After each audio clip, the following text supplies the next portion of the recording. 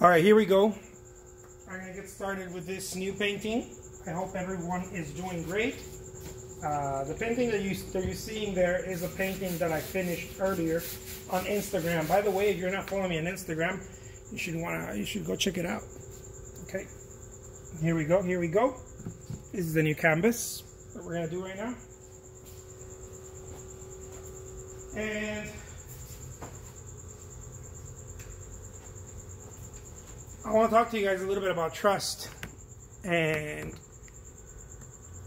how to trust what you're doing as an artist. And one of the things that I've done over the years in order to learn how to trust myself is to simply start letting go. But letting go in a different way. Letting go, it's not necessarily letting go like I don't care, but like I don't know. It's a very different thing. I don't care and I don't know is two different things. Okay? I don't care means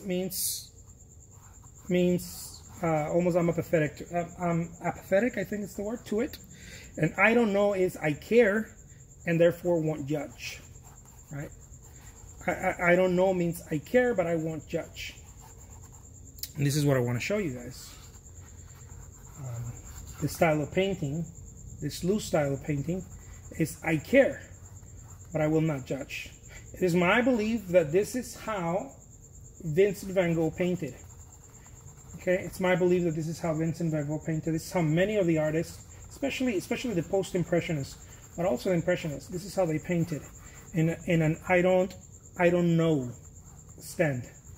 Monet expressed it all the time, and we have recordings of not recordings as an audio, but recordings of him saying that when you look at something, don't think of it, don't judge it, don't name it. It's a very Eastern philosophy, very Zen, very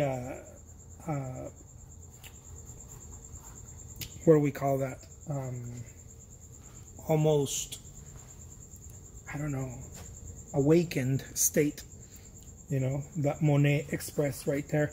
And that comes out of trust, guys. Trust is everything when it comes to painting. No trust, no art. Our art itself is the individual trusting. Okay, it's a practice. I used to think that it was the practice of observation, and it is to a certain degree. But art itself, not just painting, art itself is the practice of trust. It is a trust in the universe. It's trust in a higher power.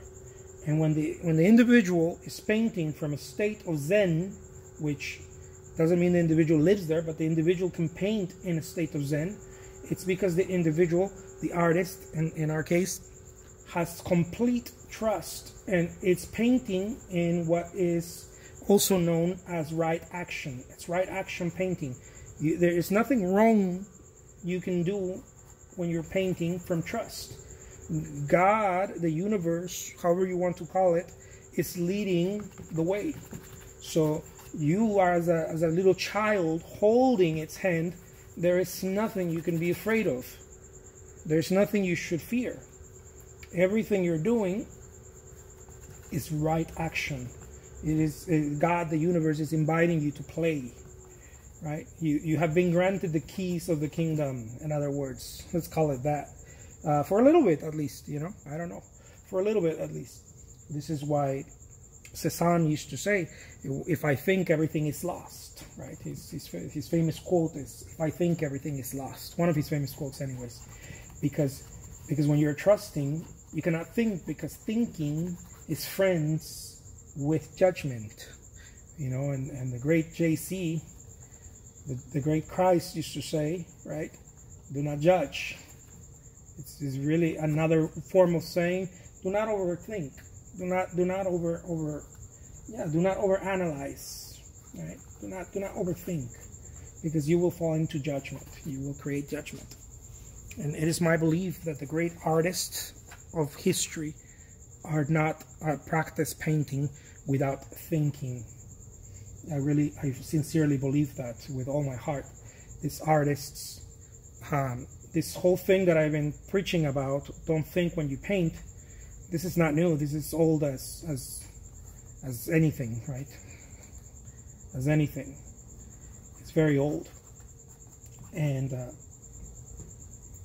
it is, for me anyways, it's truly the only way to paint. Any other way is a false painting. Not false as in bad, right? But regardless of how you paint, whether you paint realism or expressionism or impressionism or whatever, there has to be a point somewhere in there where you are not painting, but the great power is painting, not you. Because the great power, it flows through all of us, right? So there's got to be a point where the great power is painting. And the great power is not judgmental. The great power is not prejudiced. It's not racist. Has no ideas, negative ideas of anything. The great power is all pure, right? The great power allows you to paint in this way, because it is a gift the great power wants to offer the artist. It is a gift. It's almost as if it is holding you by the hand, and it's allowing you to play, right? The artist, the true artist, understands that the artist does not paint, but is a conduct. It is a conduct. The artist, the true artist, is a conduct of that which has no name, right? The true artist knows that. The rest of us are trying to figure that out. And this is the highest form of painting. It's right action, where you trust so much, as a child trusts, right? The child trusts. When the child is born, the child trusts. The child trusts that it will be fed. The child trusts that it will be provided. The child does not think in lack. Lack is imposed by society, right? So when you paint, you must become a child. It's impossible, in my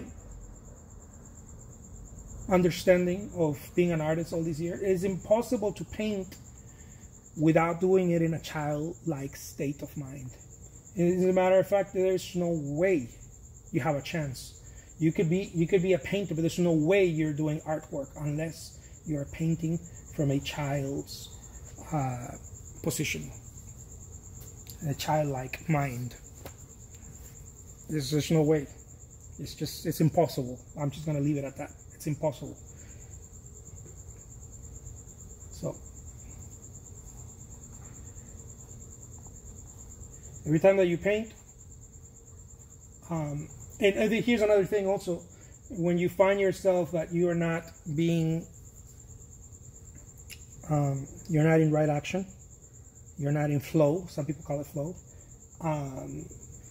practice. Practice will be your best friend. Practice, practice, practice. Long hours, okay? It's not 1 hour or two, it's long hours. Long hours.